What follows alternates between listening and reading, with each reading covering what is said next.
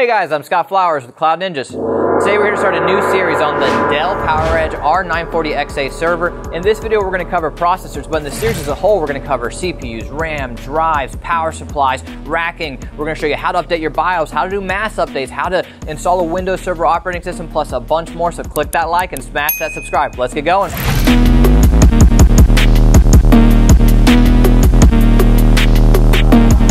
Hey, thanks for stopping by today to learn a little bit more about the Dell PowerEdge R940xa server. This video is going to be specifically focused on processors, so let's go ahead and hop in. So what we're going to do in this video as a whole, we're going to cover some general information to let you know the CPU compatibilities. We're going to go over the CPUs that we recommend because we get asked that all the time. And then at the end, we're going to show you how to install a new processor. So we're going to do a whole bunch in this, so let's go ahead and hop into the good stuff. Alright, so there are 4 processors inside the R940xa server. That's one of the huge benefits of this GPU server, is that there are 4 processors inside. It's an LGA-3647 socket, which means it takes Intel scalable first and second gen processors. So it's Intel scalable first and second gen processors. That's going to be your Gold 5100 and 5200 series procs, your Gold 6100 and 6200 series procs, and your Platinum 8100 and 8200 procs. So yes, it does not include the silvers. So the silver 4100 and 4200 are out. It's going to be the Gold 5100 up to the Platinum 8200. So that's going to be your whole range right there. So people ask all the time, hey, what procs do you recommend? And really, it's a great question, and it depends on your application. So what we've done is we've broken it down into 3 different categories. We have our low-end procs, our value procs, and our high-end procs. The low-end procs are going to be for your budget-friendly applications, which really, for this machine, not a lot of people are going to be using the low-end procs. We have our value procs, which are going to be a great sweet spot for some just good procs as a whole that'll work but aren't going to break the bank. And then we have our high-end procs that are going to be really the procs that you're going to be using a lot in these machines, because you're going to want really the best procs, because this is going to be a beefy machine as a whole. So let's go ahead and start with the low end. Alright, so on the low end side, there's 3 processors that we recommend. That's going to be the Gold 5118, the Gold 5122, and the Gold 5220. That's going to be a 2.3, 3.6, and a 2.2. 12 core, 4 core, and 18 core. And I like all these because it's a wide mix here, right? So if you're sensitive to Microsoft core licensing and you can't have a ton of cores, hey, that 4 core, 3.6 gigahertz might be perfect for you. If you're looking for something that's just going to be on the low end and inexpensive, hey, the 5118 might be great for you. And then the 5220 is also just a good one because it's 2.2 and it's 18 cores. So the overall speed in cores will be just a good low end proc as a whole. Alright, for the value procs, there's 3 that we recommend. That's going to be the 6126, the 6230, and the 6252. That's going to be a 2.6, 2.1, 2.1, 12 core, 20 core, and 24 core. So a nice little mix again. So the 2.6 12 core, again, in case you're worried about Microsoft operating system licensing, that could be a nice value proc for you. We threw in some second gen as well, because the 6230 has come down in pricing and is a great option if you do need a second gen scalable. And then the 6258 is just a great, or 6252 is a great proc as a whole, just because it's got 24 cores and is a nice value proc right there. So now let's talk about the high end procs. And these are really what we do recommend for the R940xa as a whole, and that's going to be the 8160, the 8260, and the 8280. All 3 of these are platinum procs. They're going to be 2.1, 2.4, 2.7, 24 core, and 28 core. And all these, again, are going to be just high cores, good speeds, basically just great high-end procs that you will be able to use to maximize the GPUs inside of your R940xa server. Alright, now that we know a little bit more about the procs we recommend and the procs as a whole, we're going to show you how to physically install them and remove your old processor. But before we do, I'm going to grab my EST gear. Be right back. Alright, I have my EST gear on. We're safe to work on our machine and handle the components. So what I wanted to do was lay out everything that we're going to use in advance. So we have CPUs that we're going to be installing and upgrading to. We have thermal paste that we'll need to put on to them when we do install them. We have a nice clean rag here so that we can clean off the thermal paste on the heatsink when we remove it. And then we have a T30 bit, so it's not a regular Phillips head, but a T30 bit that we're going to need to remove our heatsink and reinstall it. So that's everything that we're going to need. So let's go ahead and toss it to the side for now. Won't toss the CPUs. We can toss the rag, but alright, so now we're just going to pop the top like anything before, and we're going to go ahead and start our install. Alright, so to start, you're going to unscrew these 2 blue screws with a regular old Phillips head screwdriver. So one thing you'll also notice is that I'm using a manual screwdriver. I'm a big fan of the manual screwdrivers as opposed to the electric or the automatic.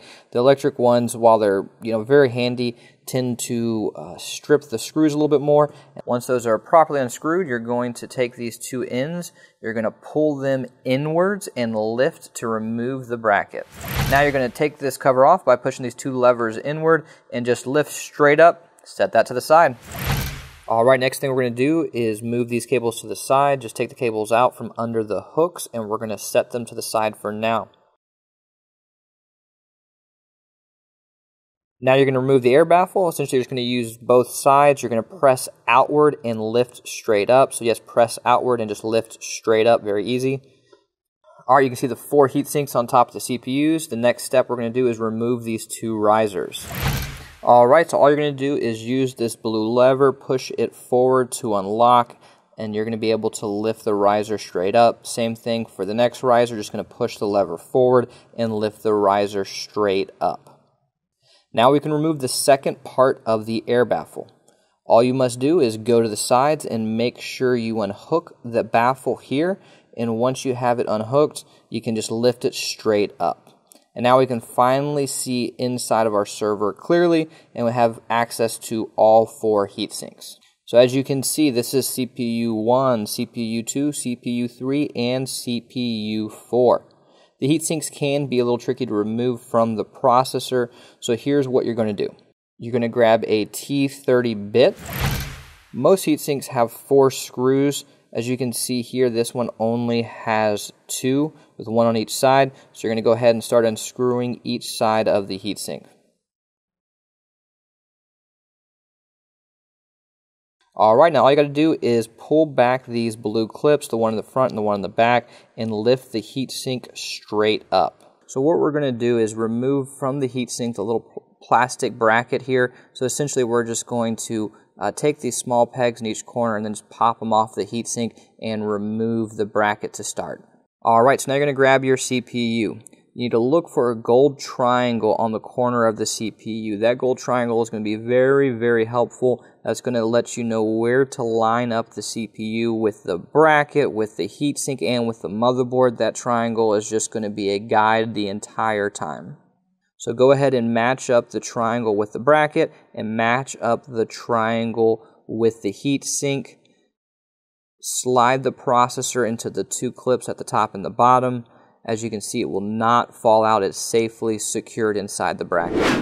Now what we're going to do is apply the thermal paste. So go ahead and just grab some thermal paste, put it on top of your heatsink, put it on top of your CPU. Now this is a point where, we'll have some wars in the comment section. Some people say we don't put enough on, some people think we put a little bit too much on. I'm probably going to put a little bit extra on this go around because this type of system in particular is a little bit hotter than some of the older systems, so we're going to make sure that we have enough thermal paste, but again, not too much that it's going to flake off the side or get into the motherboard. You do need to have a nice even balance of not too much thermal paste. So now we're going to grab our heatsink and we are going to attach it to the CPU bracket combo. So again, we're going to follow the triangles here. Just match up your triangles with the bracket, with the heatsink, and then you're going to pop the bracket CPU onto the heatsink and just do it very gently and just make sure that each corner is properly slotted and fully inserted, and then you can flip over the heatsink and make sure that it is properly on there and installed properly and doesn't fall off. So now the next thing we're going to do is install the heatsink with the CPU back onto the motherboard. So again, we're going to line up the triangle. So you'll see the triangle on the motherboard. You'll see the triangle on the heatsink. Just make sure that those are on the same path so that everything is lined up properly. And then essentially just going to grab your T30 bit and screw your heatsink back to the motherboard. We did it. We have successfully upgraded our CPU. So if you made it this far, hey, click that like, smash that subscribe. And if you're looking for any custom built R940xas or any other server for that matter, we do new and we do used. We do Dell, HPE, Supermicro, Cisco, Lenovo. If you need custom built white box servers, we can do them for gaming rigs, for AMD Epics, for Ryzen's, whatever you need, we're able to help out. So please email us at sales@cloudninja.com. That's sales@cloudninja.com. Thanks for stopping by, guys. Take care.